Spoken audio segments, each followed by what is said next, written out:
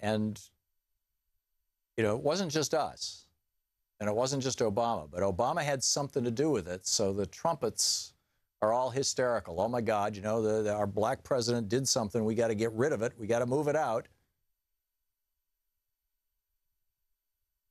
And she said that the reason why we can back out of this agreement, that we can declare them in noncompliance. See, the agreement requires that every month or every couple of months, every 90 days, every 3 months, the U.S.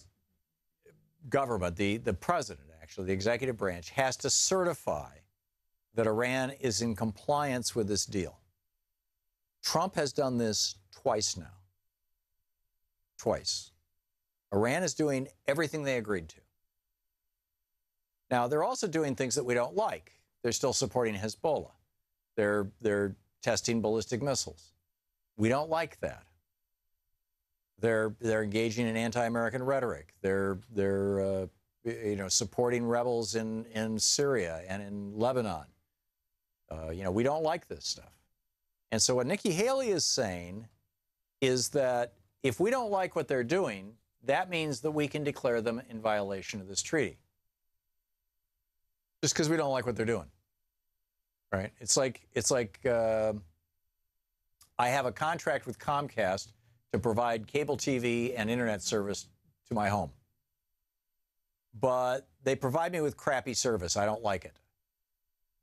So I can just call them up and say, you know I signed a 2-year agreement, but come get your box. What do you think they're going to do? They're going to say, fine, we'll get the box, and we're going to charge you $500 to penalize you for closing the agreement. You know, in other words, but I don't like your service. I don't like the way you behave. Doesn't matter. It's not what the agreement says. Now, obviously, if you want to send your cable box back to Comcast, that's not going to provoke a world war. Nikki Haley and Donald Trump saying that Iran is not in compliance with this deal that was negotiated between Iran and 5 other countries, that could lead to a world war.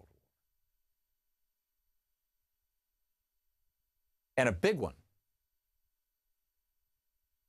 These guys are absolutely playing with fire. The Washington Post put together one of the most spot-on opinion pieces. This is by the editorial board. This is not an individual writer at the Washington Post. This is all of the editors. And they have editors who are liberals, who are conservatives, who are none of the above, who, you know, politics is not their thing, whatever. This is the consensus of the editorial board at the Washington Post from what little I know about how it works there. And they write, they talk about how Nikki Haley says that, you know, the president has the grounds to say that because of Hezbollah or the ballistic missile tests or hostility in the United States, Nikki Haley said, quote, "We must consider the whole jigsaw puzzle," she said, "not just one of its pieces." And then the op-ed says, she's wrong. And by the way, she is. While Iran indeed is engaging in some very worrisome pursuits, writes the editorial board of the Washington Post, the deal is confined to the nuclear program. As long as Tehran is staying within those limits, Mr. Trump has no reason not to certify compliance. And then they go on to talk about, you know, if we don't like the way that Iran is behaving, there's a whole bunch of other things that we can do. We can get other countries to go along with us and sanction them. There's other ways we can mitigate Iran's other behavior. And they continue to write, just because a country ain't perfect, that doesn't mean we don't do business with them. In the national interest, the editors write, Washington has often held its nose and dealt with aggressive or unsavory governments, among them the Soviet Union, Russia, Pakistan, and Egypt. Ms. Haley misleads further, writes the Washington Post, when she argues that it would not constitute an American withdrawal from the deal if Mr. Trump didn't certify Iranian compliance. That kind of spin will convince no one. And it won't protect Mr. Trump for being blamed for whatever follows, including outrage from France, Britain, Germany, Russia, and China, which are parties to the agreement.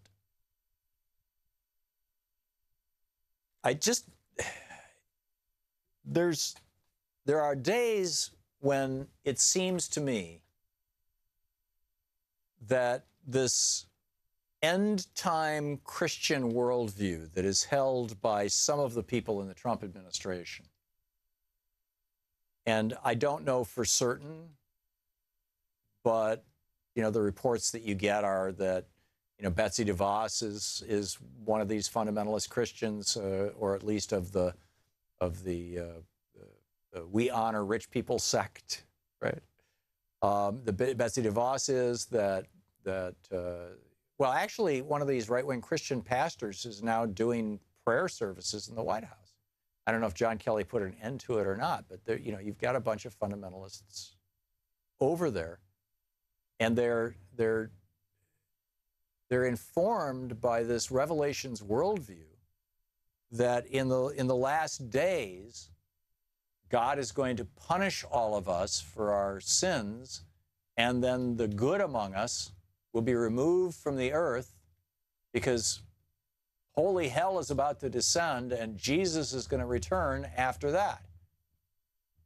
And, the whole rapture and return of Christ and all this stuff. By the way, a theory that Christians did not subscribe to until about 200 years ago. This is a relatively recent interpretation of the Bible. And it is not embraced by Catholics. It's not embraced by most mainstream Protestant religions. It's just this fringe of fundamentalists. But they've got this idea that we live in the end times and that the end times require there to be war in the Middle East. Revelation talks about, war in Israel.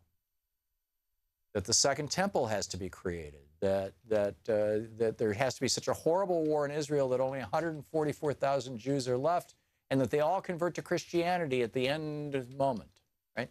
This is the stuff that is being preached in Christian, in some hard right Christian churches in the United States. And this is apparently the direction that Nikki Haley is going. Is we're going to have war in the Middle East, damn it. We got to have war in the Middle East. It's time. It's time for Jesus to come back.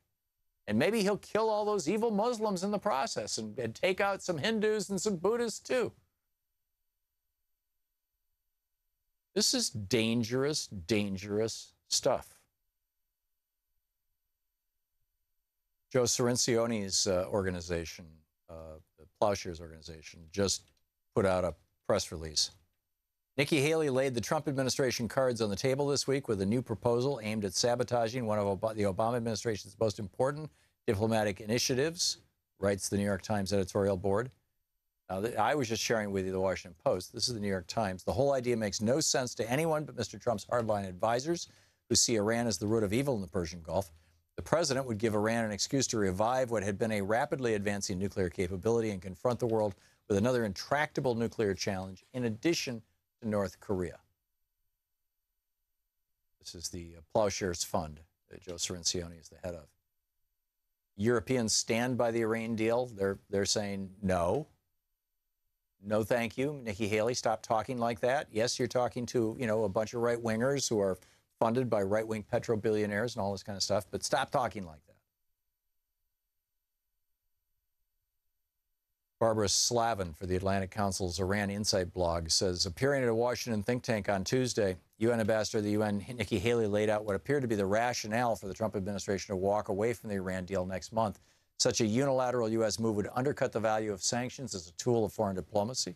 A tool is needed more than ever to deal with other crises, especially North Korea's escalating nuclear brinksmanship. When I look at Donald Trump gleefully ordering Patriot missile strikes on Syria while he's having dinner with the president of China, by way of saying, see, I could kill some people. When I look at Donald Trump demagoguing the issue of Iran simply because our first black president was, a participant in negotiating that deal. And it's become so obvious to all of us that anything that Obama did, Trump is going to try and undo. Good, bad, ugly, doesn't matter. Which is no way to run a country. It's stupid. It's a stupid way to run a country. When you look at this, you just have to conclude that this infection of our body politic by right-wing fundamentalist Christianity, the particular bizarre sect of right-wing fundamentalist Christianity that believes that we are in this generation in the last times and Jesus is going to return anytime soon. Getting ready for the rapture here, folks. That group corrupting American politics